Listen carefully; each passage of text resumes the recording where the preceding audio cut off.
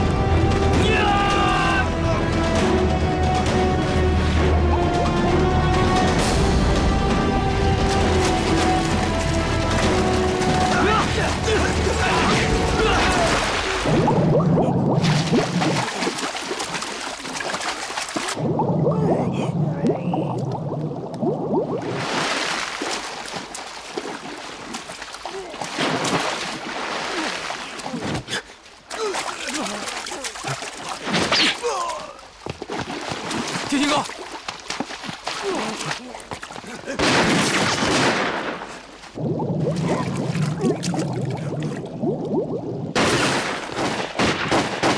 怎么样了？非常，你去外面接应我。好。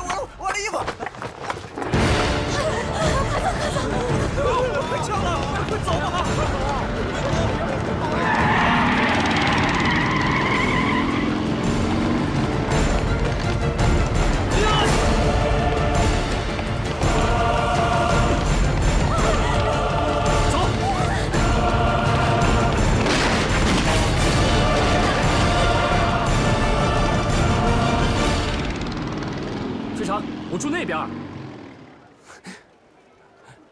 我呀，带你去个好地方。不是，你让我穿这一身去哪儿啊？等我一会儿。哎，你干嘛去啊？别把我一个人扔这儿。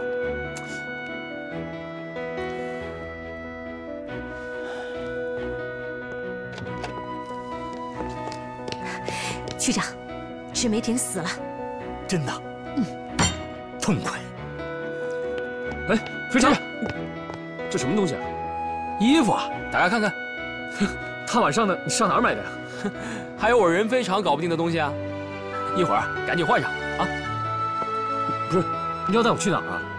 到了地方你就知道了。哎，我可说好了，别地儿我可不去，吃碗馄饨倒是可以。哼，瞧你那点出息！坐好了。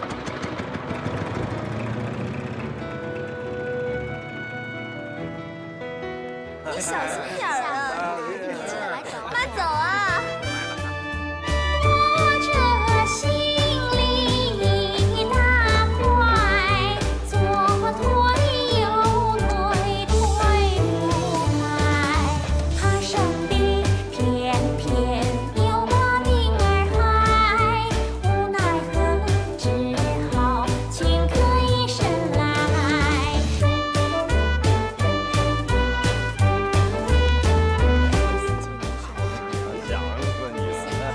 哥今晚这么高兴，一定是有什么好事吧？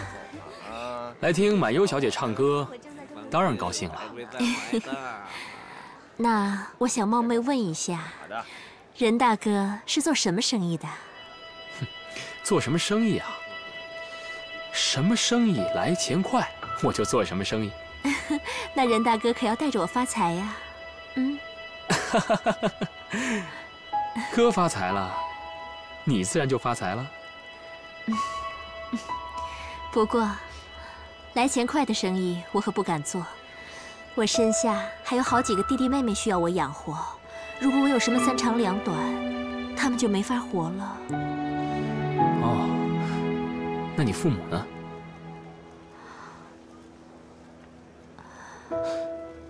怎么了？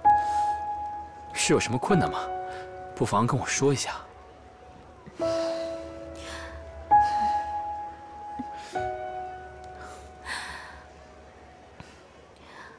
我老家在东北，他们都让日本人给。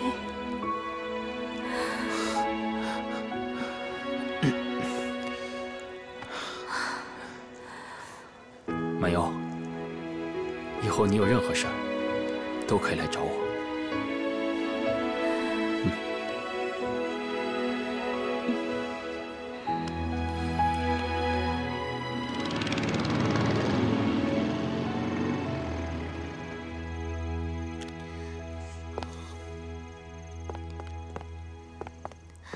任大哥，以后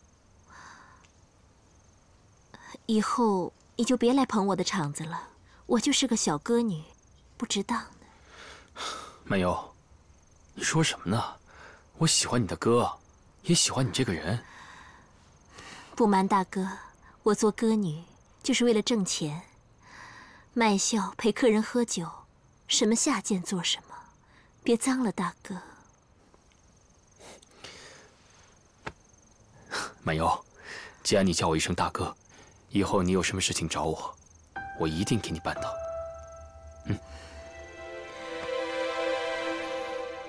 大哥把我当人，我就更不能连累大哥了。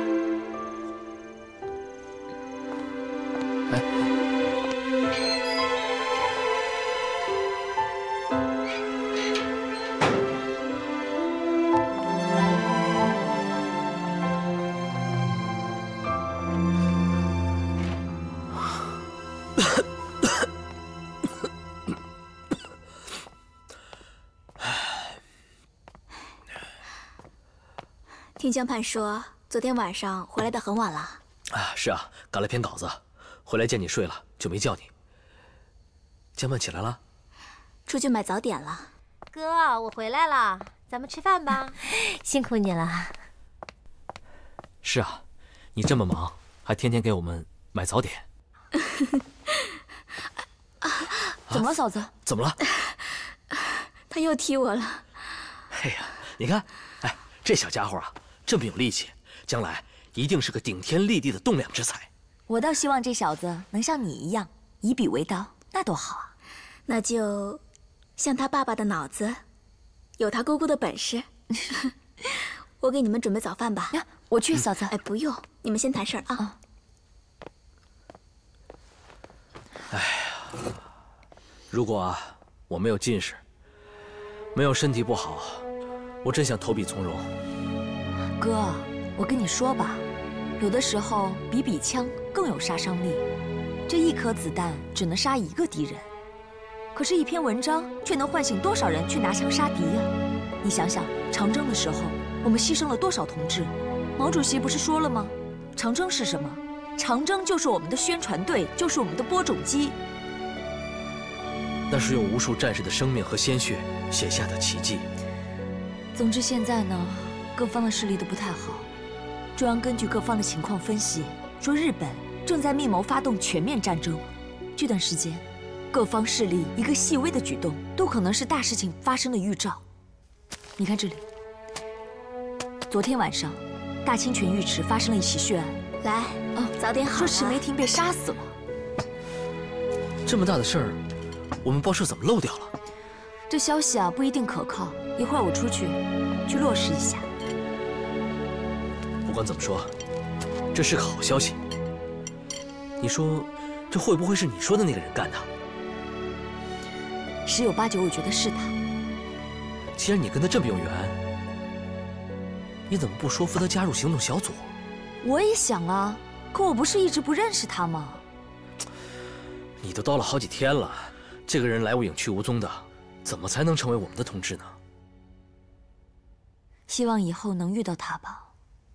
哎，不过哥，我有一种预感，我觉得将来一旦让我认识他，他就会成为我们的人。你就这么有自信？不是我自信，是我对我们的信仰自信。我这心里的鬼。哼，又来这招。哥，你能不能有一点情调啊？哎呀，都多大的人了，还玩小孩把戏？哥，今天是周末，你不打算带我去外滩玩玩？下周吧，下周。不行，就今天。每次你总说下周下周，你打算把我拖成老太太，你再带我去啊？哎，那可不能。以后啊，自然有人要抢着带你去玩儿。谁啊？谁啊？那个让你上花轿的人。你这是干嘛呀？怎么了？我自己的妹妹，我不能搂一下吗？这辈子我才不上别人的花轿呢。妹子，我今天真的是有正经事儿，别再骗你去。又要杀人啊？一个女孩子家，开口闭口就说杀人，你不怕以后没人娶你啊？哼，杀人的人敢娶我？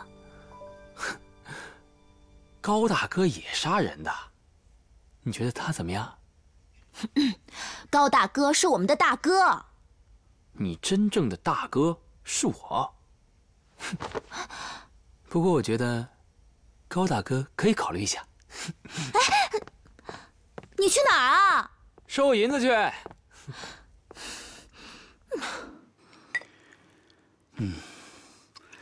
还挺沉的呢。就给他啦。人要言而有信呐。一个活儿收2份钱，还真是便宜了他。其实啊，赚便宜的还是我们。池梅亭一死，老头子是龙颜大悦，不但中奖了我们，还给我们记了功。可以说，我们没冒什么风险，就做到了名利双收。好像也是这个道理。喂，我是戴雨农，给我找一下周区长。戴处长。啊，区长在，您稍等。处长，是我。我聪明一世，却被你周世能给喂了一个大大的苍蝇。处长，我不太明白您的意思。池梅亭根本就没有死，死的是他的替身。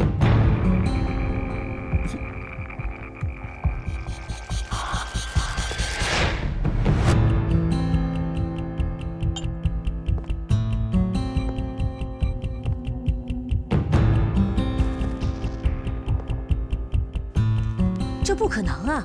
我分明看到他们把池梅亭从浴池里抬了出来，像死狗一样。局长，我的眼睛不会骗自己的。你看的没错，那确实是死人，只不过那个死人是池梅亭的替身。替身？秋山这个混蛋！哈哈，让任先生久等了。出了点事儿，耽搁了，不好意思啊。来，坐。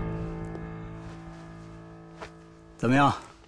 要不要再换一杯？不用了，人已经死了，付钱吧。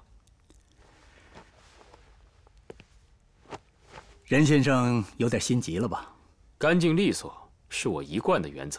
我也喜欢痛快。痛快不痛快，就要看你的表现了。好。那我就痛快说了，钱我不能给你。怎么？想反悔？不存在反悔不反悔的问题，因为池梅婷没有死。姓周的，我任非常行走江湖这么多年，还没有人敢赖我的账。我给你10秒钟，不然让你脑袋搬家。10、9、8、7、6，不用数了。5，池梅婷没死， 4，我是不会把钱给你的。 2、1。任非常，你动手试试。看来你想让我死在牡丹花下，到阴间做个风流鬼。不过我告诉你，你杀不了我。哼，那你就试试看。阿美，把枪放下。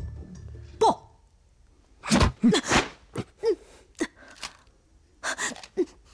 我说过，我做不了风流鬼。任非常，我周史能，大小也是上海特区的区长，吹过的风，踏过的浪，只比你多，不会比你少。你想杀我可以，但你得掂量掂量，这么做的后果。别跟我废话，给不给钱？钱我肯定是要给的，但是必须在杀了池梅婷之后。我可以再给你加2根金条，人死之后一起送。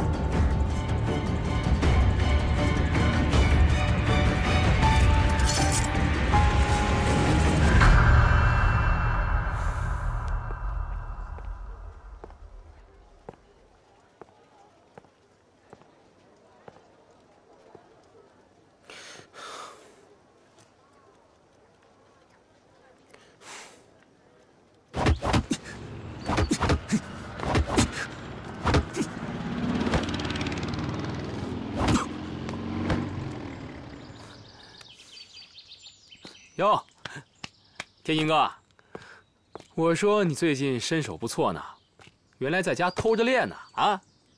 你多学着点我，多把时间放在家里边，别老去那些灯红酒绿的地方。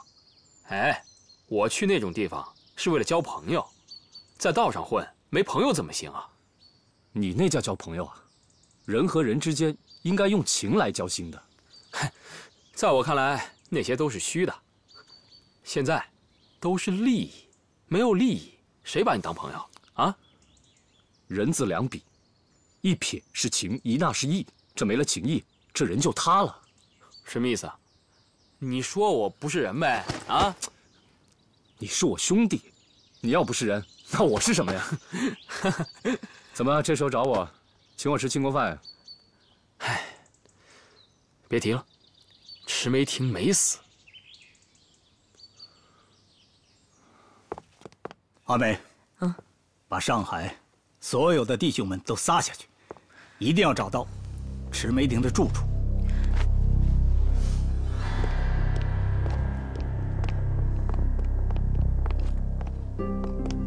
区长，这个池梅婷现在就是住在保险箱里都觉得危险，更何况上海这么大，我们就是掘地3尺，也未必能找得到她呀。3尺不够，就6尺。无论如何，也要把她给我挖出来。那我现在再去多安排几处眼线。等等，还有个办法，盯死日本人，让日本人领着我们去。这倒是个好办法。注意，一定不要惊了领道的人。是。去吧。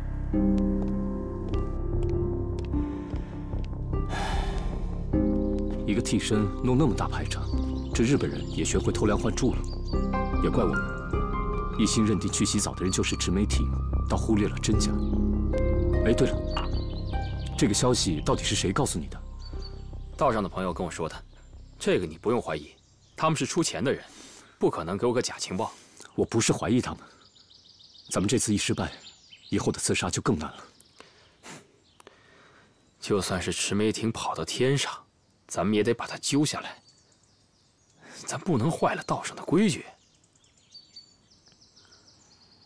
池先生，都说人是铁，饭是钢，虽然不可口，但也得按时吃饭。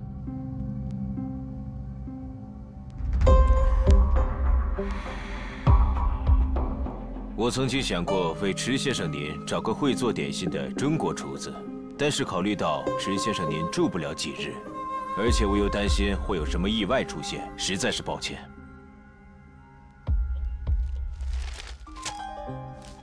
抱歉倒不必。我来上海多日，住处换了很多，鬼门关也转了几趟，可到现在为止，我连你们特使的影子都没有看到。难不成他真的要等我被刺死了才肯现身吗？池先生，特使在东京参加内阁的重要会议，他特意来电嘱托我，让我代他向您表达歉意。他说他会把东京最好的消息带给池先生。哦，开会。哼，那我告诉你，开会就是扯皮。开会能扯出个什么好皮来？我在官场军界多年，开会我看得太明白了。会上的议题才是真正的主张，所以告诉你们特使，听听议题也就罢了，不必听开会扯皮的结果，因为议题和结果大同小异。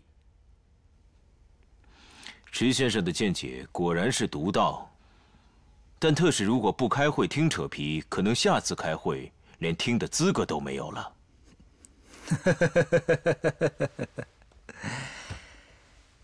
原来你们日本人和中国人一样，开会讲话都得鼓掌捧场，如果不鼓掌不捧场，就不是自己人，不是自己人，那就是立场有问题，那就得换人。池先生说的严重了。严重吗？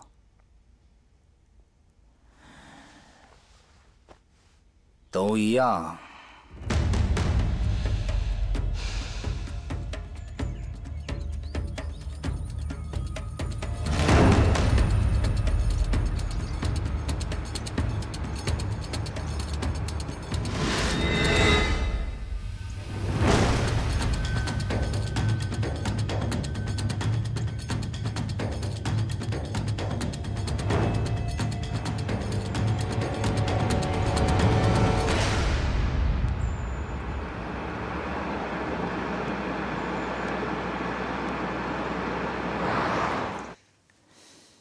消息确切吗？绝对确切。得到密报之后，我亲自去勘察了一番。天要帮我，这一回，池梅亭是离死不远了。我观察了一下地形，那里有很多明岗暗哨，并不容易下手。那就是人非常的事情了。请。来，请。池先生留步。嗨，秋山先生鞍前马后的，我还不得送你到门口啊？池先生只要不露面，那些刺客就拿你没有任何办法。你是不是想告诉我，不要再找大清泉那样的麻烦吧？秋山先生，怎么样？头池已经流出来了，里面外面都是我们的人。进去洗澡的都是什么人？老板说，有些生面孔来了，是什么人他也拿不准。唉，澡堂子又不是咱家开的，难免会有陌生人嘛。这一次我们把阵势铺得大一些，就是为了引那些刺客前来送死。池先生，你今晚洗澡的地方，我们还是另外找一个吧。大森，嗨。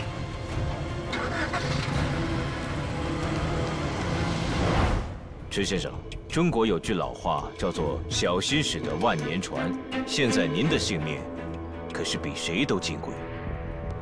那我告诉你，我池梅亭枪林弹雨大半辈子，子弹长眼，不往我身上钻。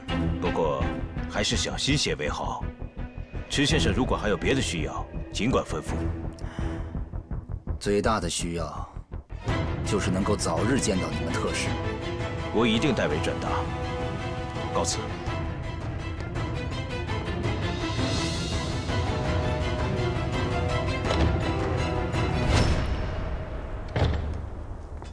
将军，你天天吃日本料理，家乡菜什么味儿我们都忘了。他刚才问有什么需要，你怎么不跟他提提呢？我堂堂的党国将领，和他掰扯一顿饭，有失体面。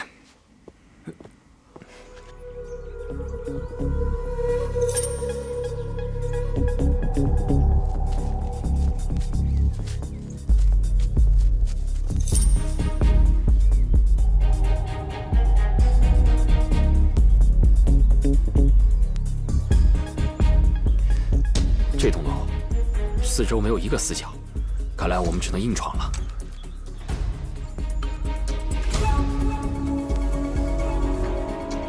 天还没黑透，就把窗帘给拉上了，看来他是怕被狙击。看到没？顶层的4个角架了几挺机枪，轮班看守。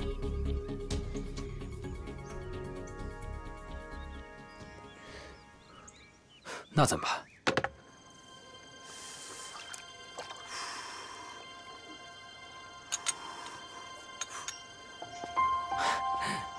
爷，吃好啊！啊，谢谢谢谢。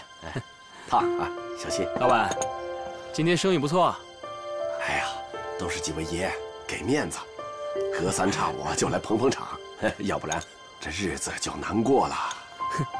那还得你这云吞做得好，回头客才多。还是这位爷会说话，你慢用啊。老板，今天的云吞特别鲜。哎呀，谢谢谢谢。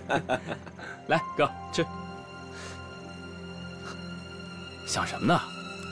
啊？有了。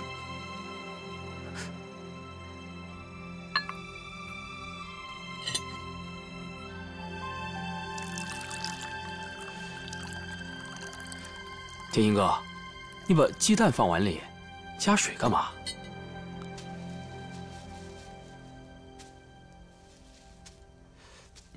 哼，再放菜叶子什么意思啊？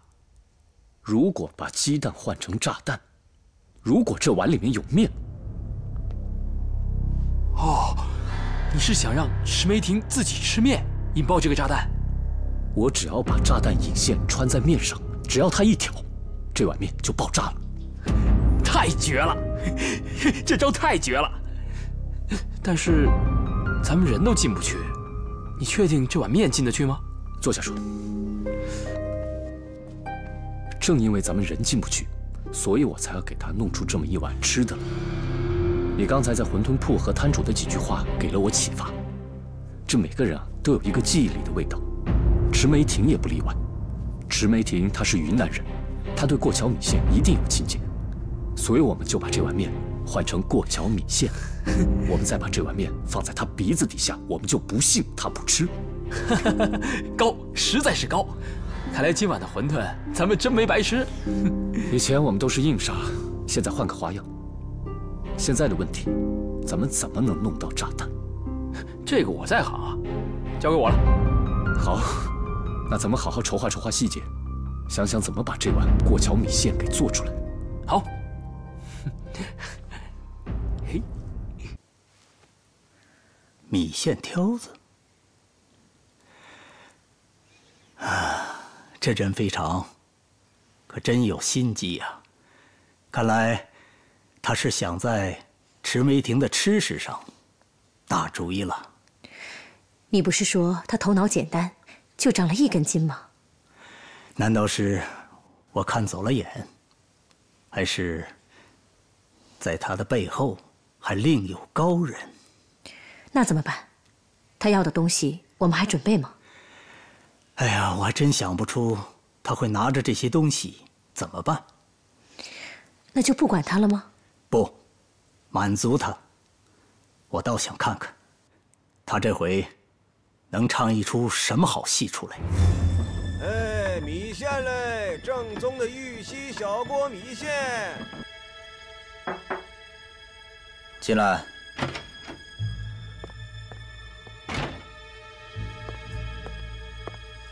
池将军，该吃早饭了。这怎么行啊？昨晚您就对付了2口，早晨还是吃点吧。唉，没胃口。米线，云南的过桥米线，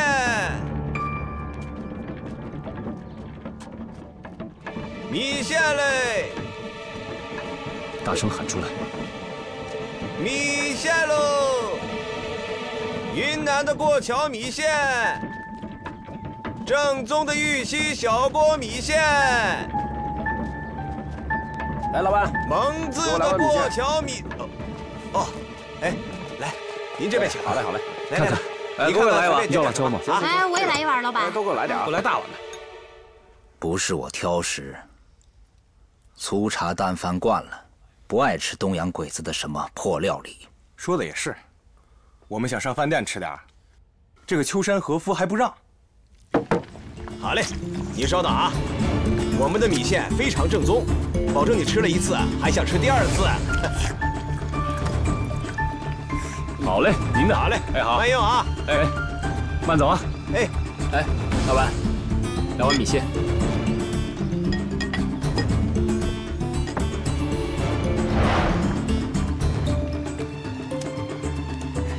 对着那边那栋楼使劲喊。哎，米线，玉溪的小锅米线，蒙自的过桥米线。将军，外面好像在吆喝米线呢。米线，玉溪的小锅米线喽，蒙自的过桥米线。哟，还真是卖米线的，真是说什么来什么。一听这地道的吆喝声，我的口水都要流下来了。是吗？行，您在这稍等一下，我现在就去给您买一大碗。去。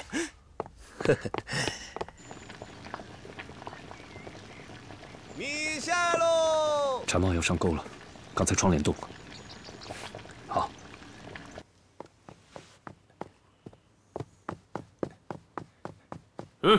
干什么？我去给池将军买碗米线。不行。你说不行没用，池将军说了才有用。秋山大佐有命令，池先生不能出去吃饭。怎么还不出来？撤吧，待久了他们会起疑心。不，那不白准备了？再找机会。走。谁说不行？谁说不行？池先生，你要吃什么东西可以让厨师做呀。厨师？就你们那个厨师做的东西要是能吃，我还惦记小摊上的东西吗？去吧。让开。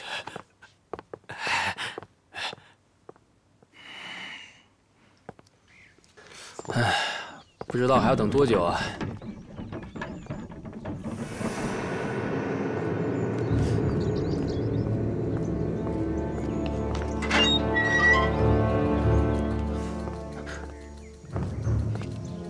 坏了，他自己带着碗。哎，卖米线的别走，等等。我说你们怎么做生意的？这有钱上门了你们都不挣啊？嘿嘿，住这种地方的人哪有吃米线的？少废话，快给我来一大碗。哎，好，这位爷，我这米线绝对的地道。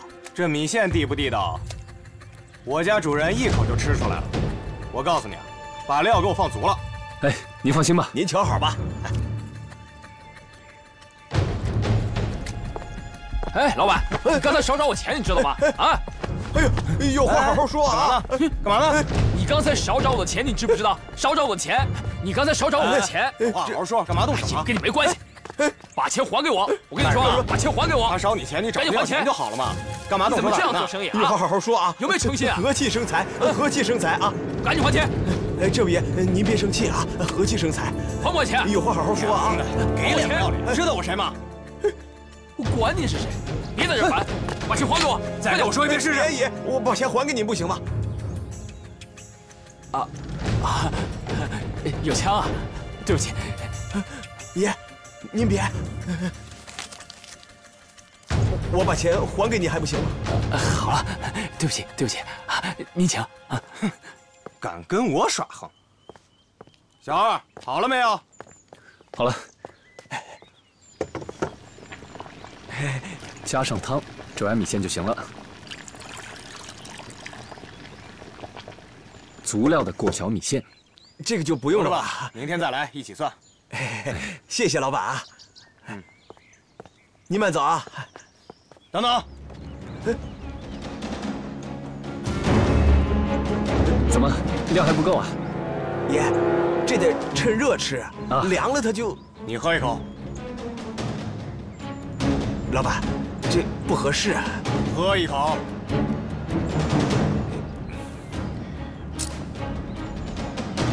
我来吧，老板，我来。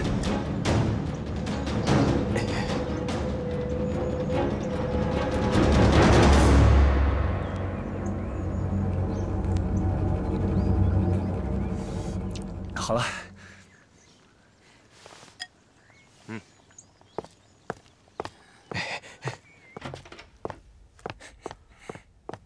等一下。怎么，这个也要检查？来来来，看仔细啊！我可告诉你们，这里面盛的可是炸弹。砰！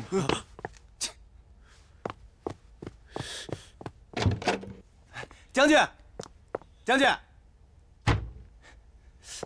将军，将军，米线来了。哎呀，一进屋就闻到这个香味儿了。哎呀，这小日本的疑心还挺重，出来进去的都要检查。那倒没错，小心驶得万年船嘛。哎呀呀，是这个味儿，是这个味儿，是吧？我让他们明天还过来。哎，那倒不必，为一点吃的，没必要惹恼了秋山和夫。他是个笑面虎，啊。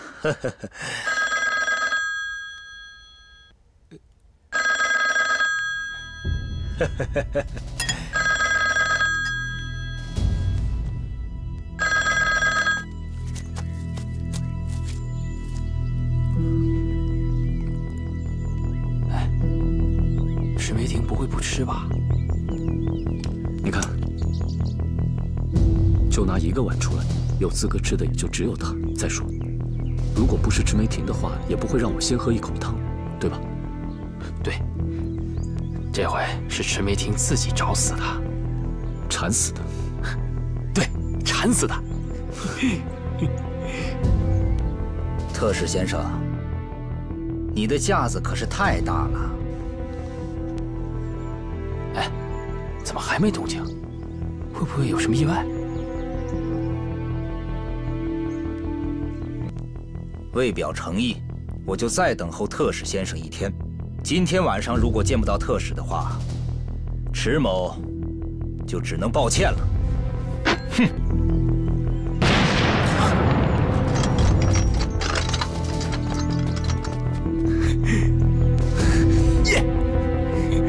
走吧，走。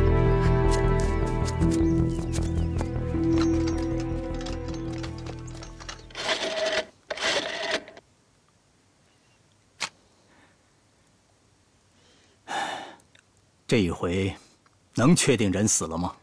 这个，大家都听到了爆炸声，应该是死了吧？我不要分析，我要事实。按任非常的说法，池梅婷的属下把埋着炸药的、装着米线的大碗端回去以后，没多久就爆炸了，应该是万无一失的。但愿吧。这个主意啊，实在是高明。池梅婷是云南人，喜欢吃口米线是正常的。人不进，米线进。任肥常这一招是妙计呀！看来任肥常不仅刀快，而且脑子也转得快。这确实出人意料。这一回池梅婷算是死定了，除非上天不肯收他。不过，叫区长刚才一说，我也担心有什么外意。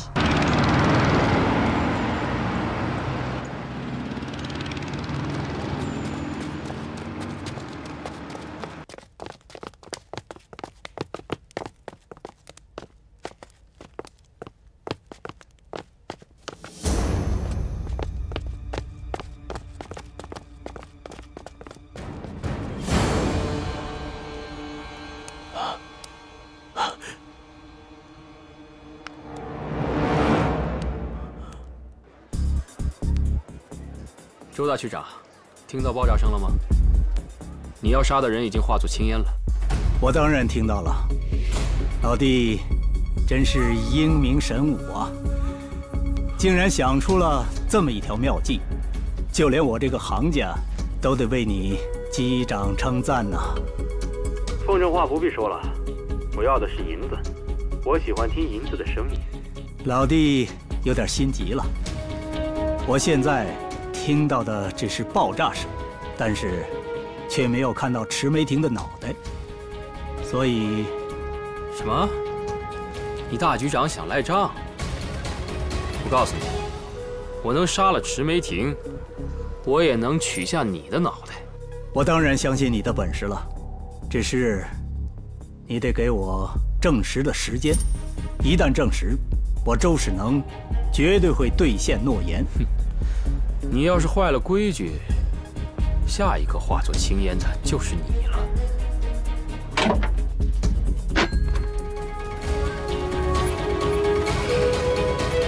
一次次刺杀，可是到现在为止，你们连刺客的影子都没有发现过，能不让我寒心吗？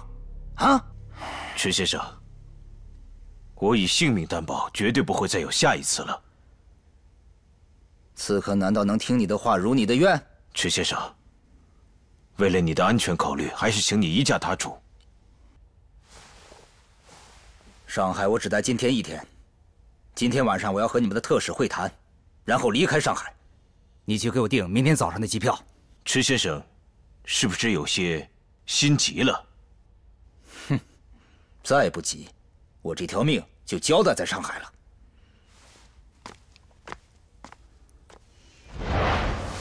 又没死。炸死的是迟梅婷的随从。这个迟梅婷真是命硬，难道我们就杀不了她了吗？我还真就不信这个邪了。就是他被菩萨揽在怀里，我都要把他抢出来杀了。他不死，我周世能在南京的颜面何在？区长，你看我们3番2次失手，不如我们换一拨人去如何？再或者，我们来个里应外合，双管齐下。我是周世能。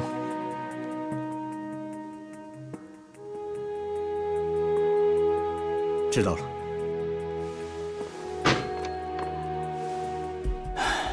就照你说的去做吧。发生什么事情了？我们在机场的特勤来报，秋山和夫刚刚订了一张去日本的机票。他想溜？可以肯定的是，在开溜之前，迟梅婷肯定是要和日本方面达成某种协议。阿美啊，马上启动我们在上海的所有眼线，务必打探出迟梅婷和日本人会谈的地址。另外，让行动组的人随时准备好。今天必须把迟梅婷的狗命留在上海。是。什么？还活着？炸死的是他的随从。你能确定？千真万确。迟梅婷的命还真够硬的。越是硬，咱们这个人越要杀，因为只有杀了这样的人，咱们才能在上海滩扬名立万。非常，我们杀他不是为了扬名立万，那是为什么？为了让中国人过得更好啊！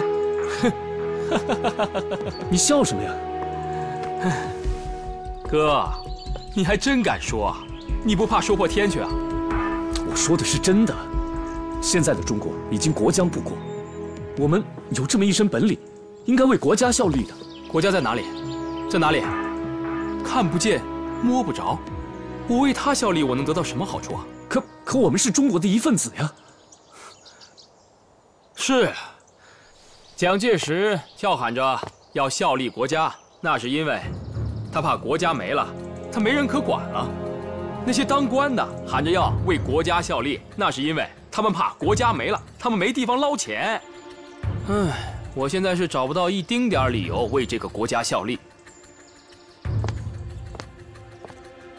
至少，我们要给自己定一个规矩：什么人该杀，什么人不该杀，行吗？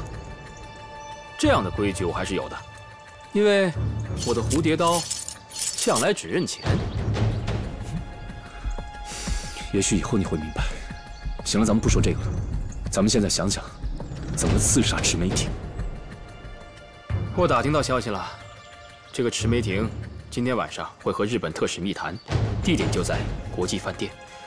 我觉得咱们不如混进国际饭店，见机行事。国际饭店，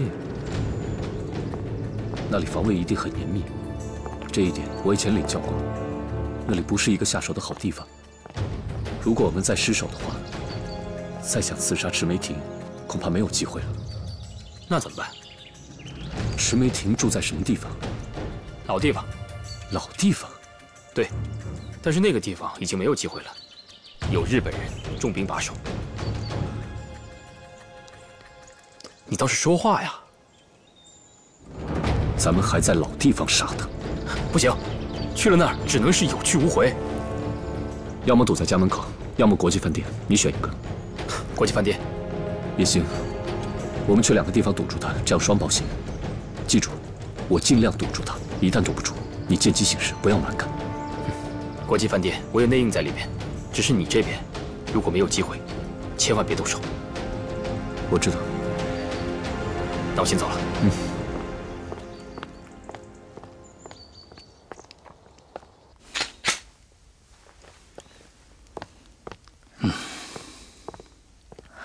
区长，人都安插进去了吗？您这是去国际饭店。饭店那边我已经安排妥当，您还是在这里运筹帷幄吧。最后一次机会了，我还能在这里坐得住吗？走吧。好。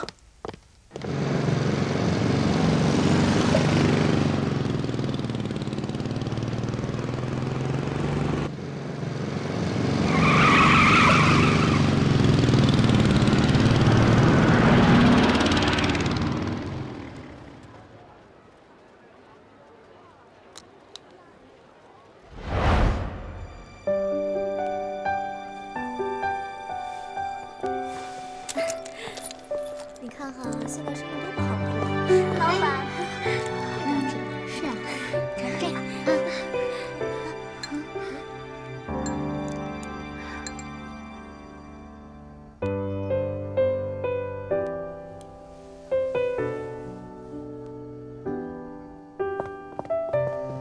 没有，没有。任大哥，你不该再来找我了。没有。我正好经过附近，我就过来看看你。那你看到我了，就回去吧。漫游，我喜欢你，我是真心喜欢你，你不要拒绝我。我跟你说过，我不是个好女人，别耽误你。你是什么样的人，我心里很清楚，你在我心里就是好女人。那是你不了解我。我爱钱，我要挣钱，为了钱我什么事情都可以做，因为我家里还有几个弟弟妹妹要我养。我可以帮你养啊。来这里的人说话，我从来不相信。漫游，我跟他们都不一样，我是真的喜欢你，从见你的第一面开始，我就放不下你了。我知道，你不是要钱吗？你以后的负担我来分担。这些钱你拿着。任大哥，你别这样，拿着，你是我的救命恩人，你这样我心里会不安的。你先拿着。过了今天晚上，我还会有钱的。这些钱你寄给家里。我先走了。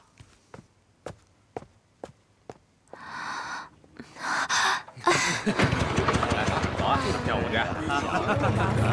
任大哥，好吧，那你慢走啊。再来啊！要慢走啊。马优，人也怎么走了呢？他说晚上有大钱挣，就着急走了。不过能像任大哥他这样有钱不忘给女人花的男人不多了。这黑灯瞎火的，能赚到什么大钱啊？什么来钱快，他就干什么。好啊，走，行，走进去吧啊。わかりました。すぐに手配します。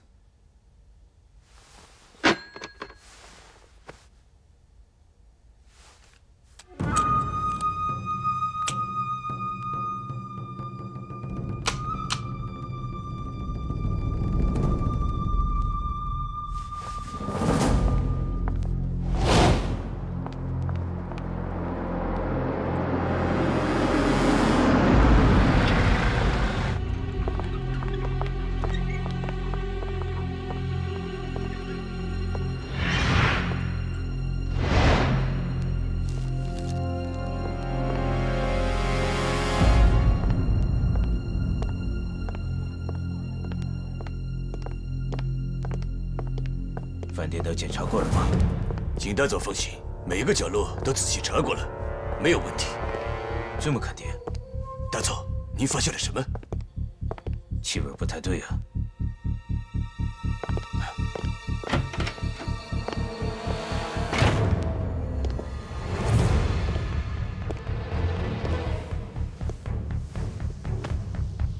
大佐，您刚才说的气味是？楼下服务生的眼神不太对劲呢。酒店里的人，我已经让经理认可了，应该不会吧？也许是我今晚多疑了吧。邻人姨父大概说的就是我。不过如果真是冤家来了，瓮中捉鳖也不错。一会儿该去接迟梅婷了，送走这尊佛就踏实了。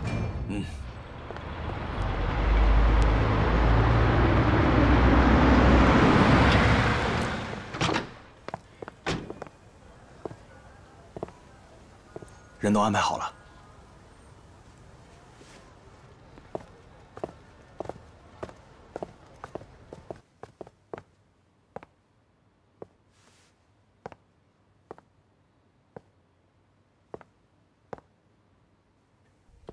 今天晚上大意不得，请大佐放心，我布置的可是天罗地网。蛇已经传来了消息，这个消息是不是与迟梅婷有关，我还拿捏不准。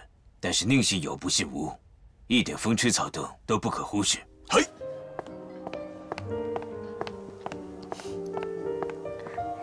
先生，先生请。好，都已经安排好了。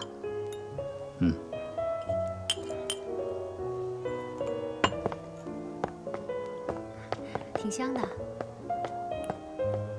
任非常来了。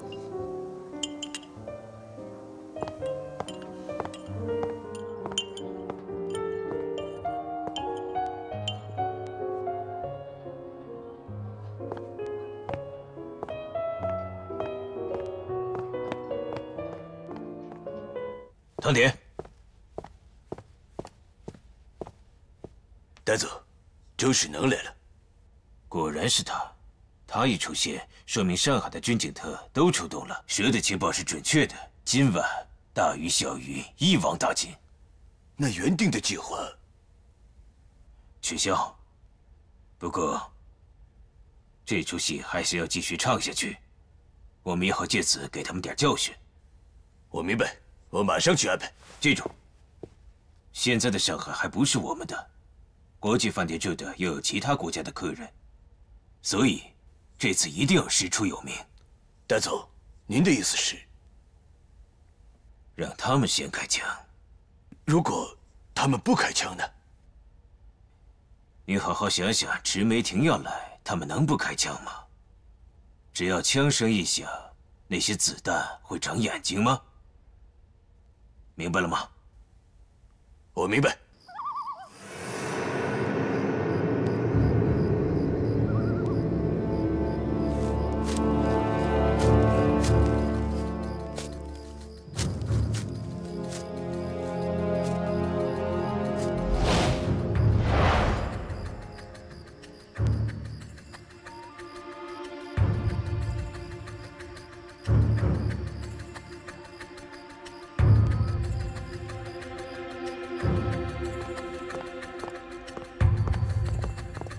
你好，请请问一下，洗手间是在那边吗？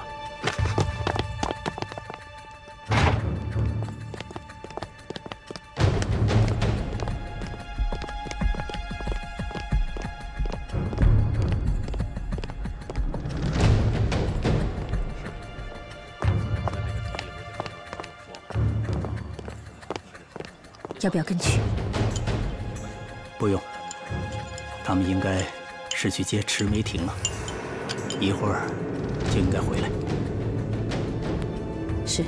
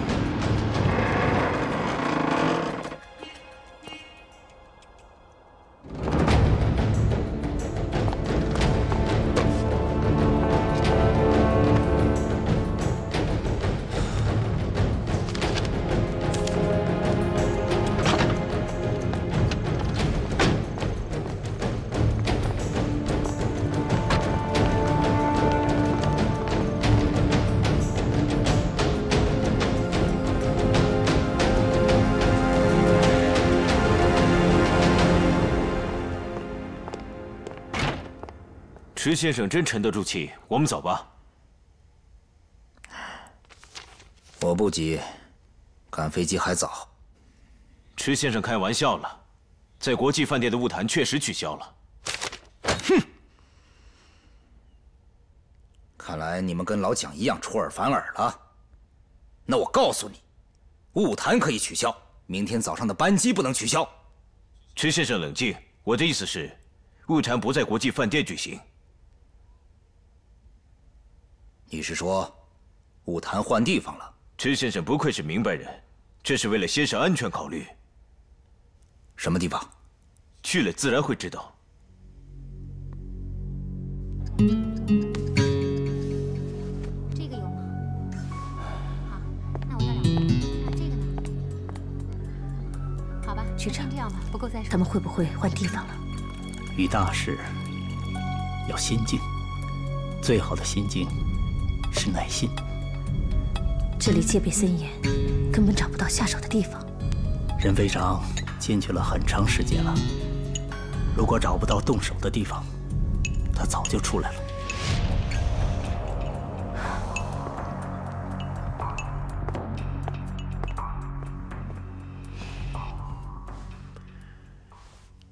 池先生，特使估计已经到了。那就走吧。请等一下。怎么了？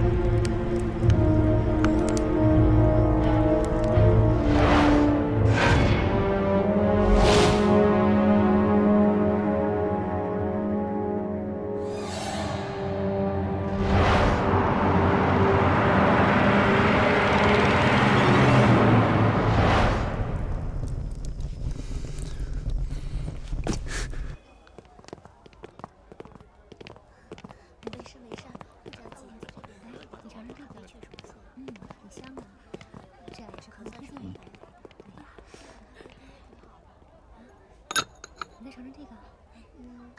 不好意思吗？让您久等了，挺好的，是吧？区长，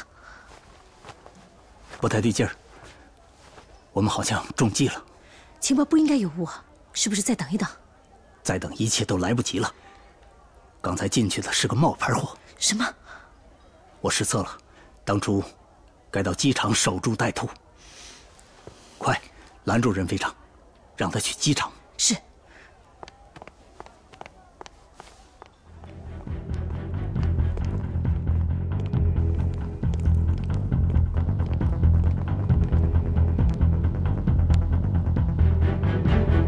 你们要干什么？你们也太有眼无珠了！在上海滩，还没有人敢拦我的路。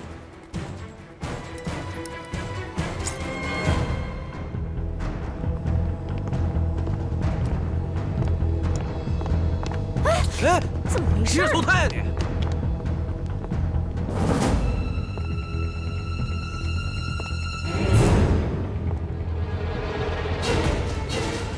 非常，经理叫你呢。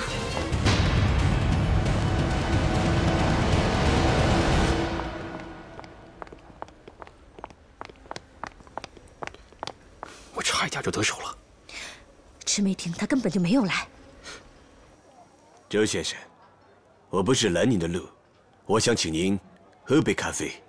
我好像不认识你啊。您认不认识我并不重要，重要的是我们认识您。我从不和不认识的人打交道。秋山和夫，您总该知道吧？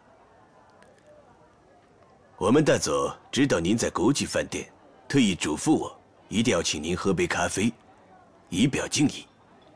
好啊，我倒是想和秋山先生好好喝一杯。可惜，秋山大佐今天公务在身，所以今晚您就见不到他了。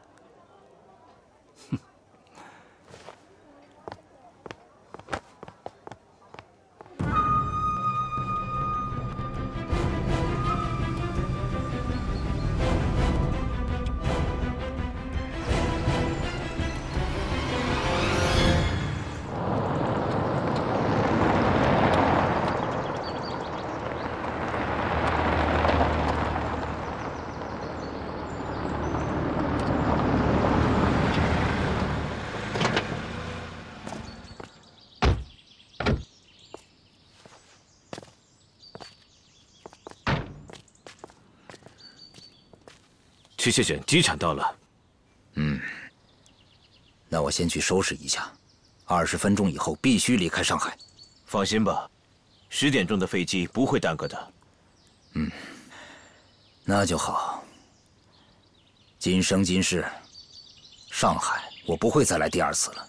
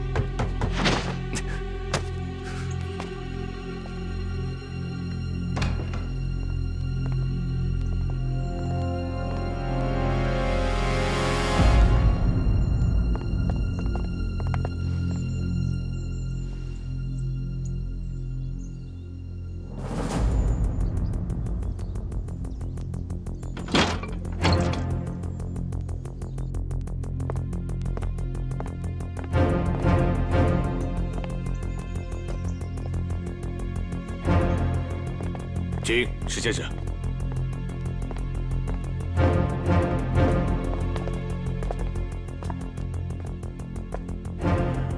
你出去吧。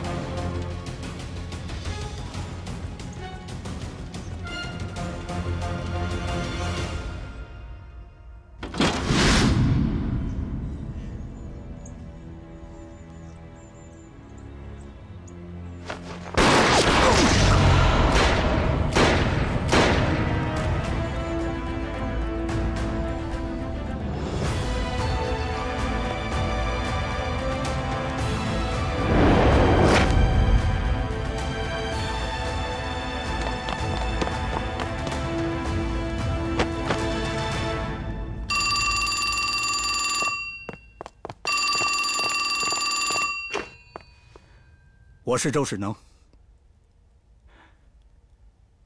好，好，我立即通报处长，重重的嘉奖你们。局长，是机场方面的消息吧？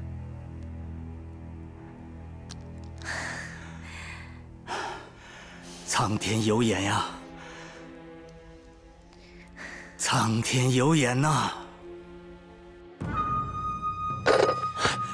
万万没想到，功亏一篑啊！大佐，对不起。这怪不得你，这是不一般的刺客。何况我们在明，而他们却在暗处。从一开始，我们就处于守势。